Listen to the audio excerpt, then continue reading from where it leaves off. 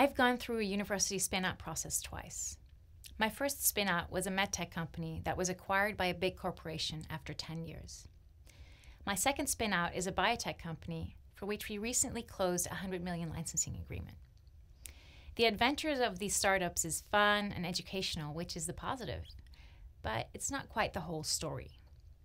It's a very insecure process with a lot of pressure, long hours, and incredibly high risk of failure with significant responsibility. A recollection that continues to haunt me was when a patient called to ask if our solution could help her. But it was too early for human use, and now she's not with us anymore.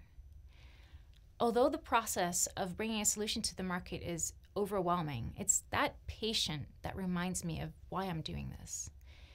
It hurts to realize that so many innovations at the universities just don't make their way to patients in need. Universities in the Netherlands are one of the best at doing research in the field of life sciences. We rank in the top 3 for most patents per capita in Europe. But the number of ideas that actually reach patients are much lower. This is very undesirable. Why is this the case, and what can we do about it? I think there's a fundamental reason for this that is deeply embedded in the Dutch culture. It concerns 2 conflicting attitudes. One is the feeling of academic superiority over commercial success, striving for scientific value versus money-making. And the other is our deeply rooted sense of equality. If the dikes break, we all must step out or we will drown together. Don't think you're special. Act normal. These 2 deeply rooted convictions need some serious rethinking. Let's start with the academic superiority. 75% of researchers at the Dutch universities think that getting money from industry is a bad idea. They think that it creates a conflict of interest, affecting the credibility of scientific results, the overall integrity of the university, the academic freedom of researchers, etc. But without industry cooperation, scientists are not exposed to real market need, like types of research, patents, or even official lab journal requirements. Missing exposure also causes a lack of knowledge and reference frames in deal-making, which is perceived by 75% as the biggest barrier. An example is the overvaluation of intellectual property by the university. I was free to file the IP on my own graduation project, but asked the cooperation from the university. This was a €5,000 investment at the time, and my university wanted 30% of the shares of my company. Even as an inexperienced student, this didn't require a lot of thought.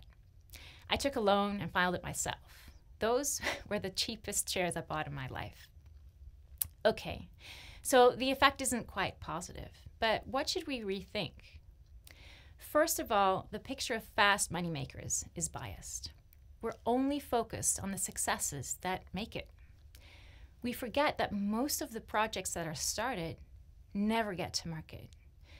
Without industry exposure, we discredit the endless time and money that are needed to actually get there. I'll give you an example. We made the headlines by signing a licensing deal with a total deal value of €100 million within 2 years after spinning out of the university. What you think is that it took 2 years to earn $100 million. What you don't realize is the fact that of that $100 million, only a tiny part is in our bank account today. And with that money, we have only just started the development of the therapy, which will take at least on average another 8 years, and on average $270 million to get to the market, with a 7% chance of success to actually get there. And for that tiny chance of success, the researcher who studied this field for 5 years quit his job. We personally invested our own money, spent those years full-time with no salaries, heard no 212 times after investment pitches that eventually led to the deal. And still, we're looking at a 93% chance of failure. Now, what do you see? Also, we forget that research at the universities is actually there to serve the community. After research and education, knowledge transfer for the benefit of society is the third core task. I'll tell you a little secret. The only way to let science have any impact at all is by getting to market. And then there's this strange conviction that it should be profitable for universities.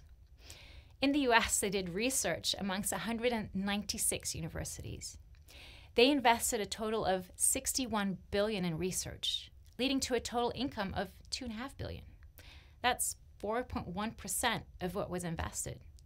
And 40% of that income came from only 12 universities and was based on a single technology. We shouldn't expect being much better than that.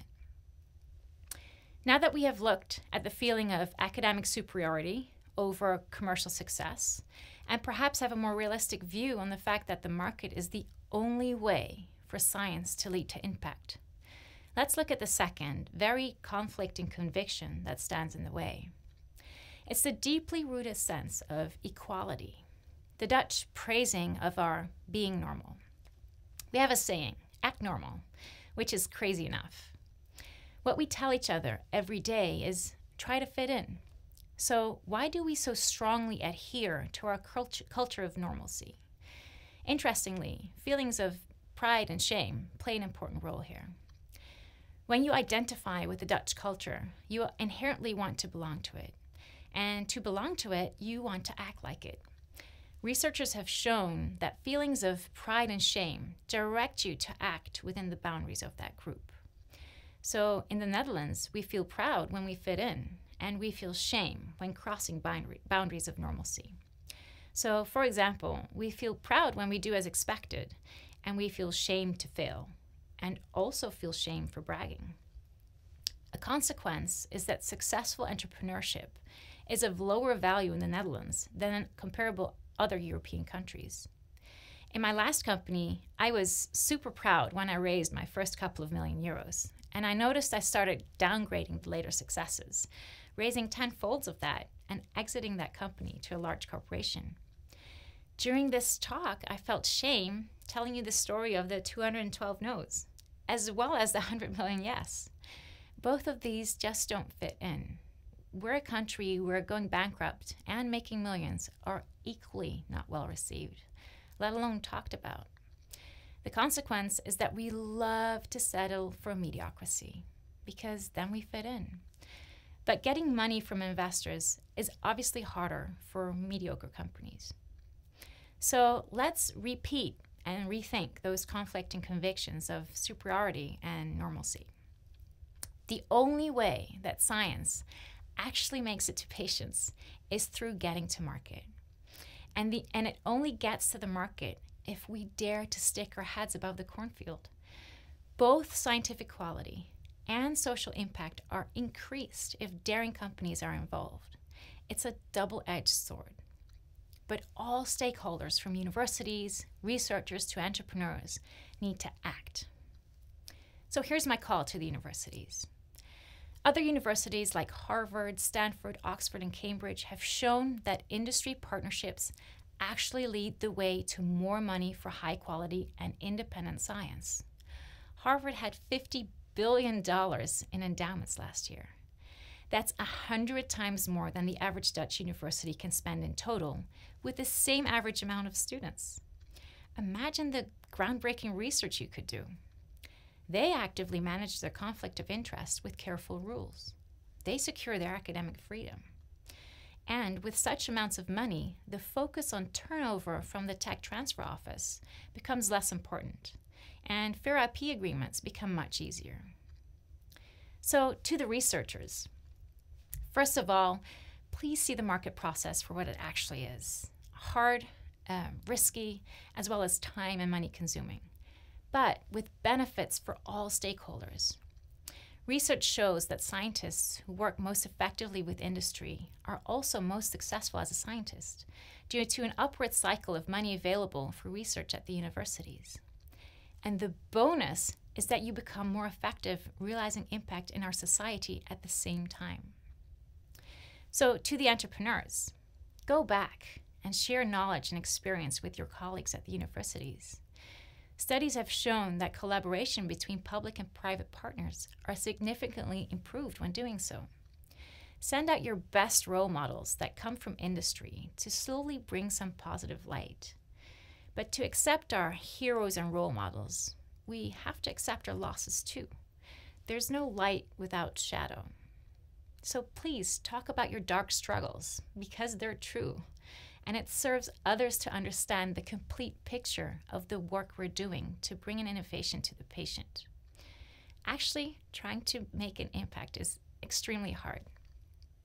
But do talk about your successes too. And in doing so, you will feel shame. Feel it. And for the purpose of making that impact for the patient, do it anyway. How could you try and do that today? By repetition, I'm certain that that cornfield that we're not supposed to stick our heads out of will grow a little taller every day.